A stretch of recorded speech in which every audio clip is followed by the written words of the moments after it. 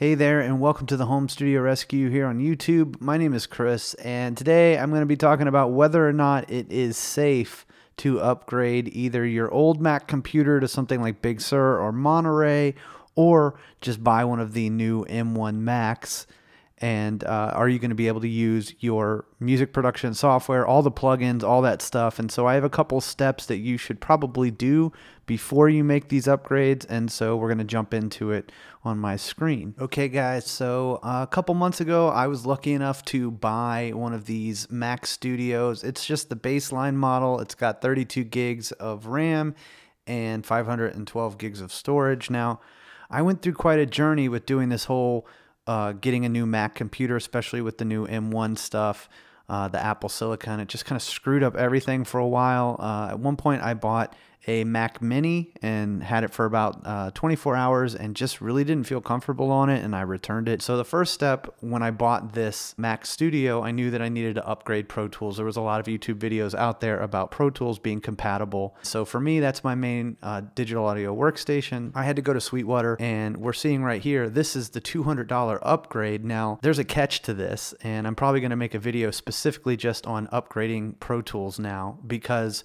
I owned a Pro Tools license, and I bought that back when they had an inbox. I bought that about 10 or 12 years ago. It came with the license, and every time I needed to update, it was about $300 or something like that. But I still owned the license, and I could use that license as long as I want. Now, buying this $199 update, but what it does is it forfeits, like, I don't own the software anymore. And every 2 years, I'm going to have to upgrade. I'm going to have to pay, hopefully, just a $200 fee. Pro Tools has a lot of ways that there's a yearly subscription, there's a monthly subscription, there's all kinds of subscription models. I have a video on that I can link down below in the description. So anyways, I had to pay $200 out of the gate just to update Pro Tools, but it works. And I gotta say, with this Mac Studio computer, I love it. It's amazing. It's made making videos like this so much easier. When I'm running Pro Tools, I'm running on like a 128 buffer size, and I'm playing back full mixes with no problem. So it's really been an amazing experience. And then making videos like this for you guys has just been a breeze. I'm excited about that because this computer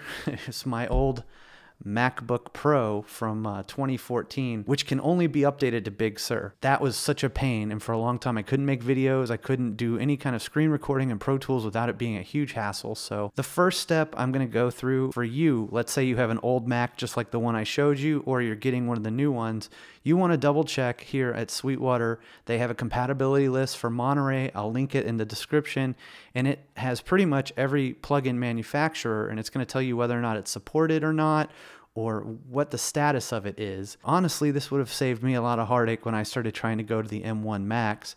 There was plugins that I had to have. When I bought that first Mac Mini, part of the reason I returned it is because nothing was supported on it. Now a lot more is supported. I'm gonna say it's a lot safer, but you still gotta check this list. For my MacBook Pro from 2014, I could only upgrade it to Big Sur. That's another thing. There's a link for Mac that will tell you how far you can upgrade your Mac. I will say that this old laptop I have, it's a little bit glitchy on Big Sur. You kind of got to weigh the pros and cons, and you also need to check out and see what plugins can't you live without. You need to make a list. The problems you're going to have with the M1 stuff or upgrading your latest computer is really going to be about the plugin manufacturers. The other thing is, so my Waves plugins, I've made a lot of videos in the past about paying for update fees, and the only ones I've updated so far is my CLA 76 compressor. I just love that compressor. The CLA Echosphere, I got this for free, and it was 12 bucks, and I've always wanted to try it, so I did it. The one that I really need to get is the Platinum Bundle, which is 120 bucks, and I've kind of debated about whether I'm going to do the Platinum Bundle or I'm going to just pay for the R bass and maybe add some of the other plugins. I liked their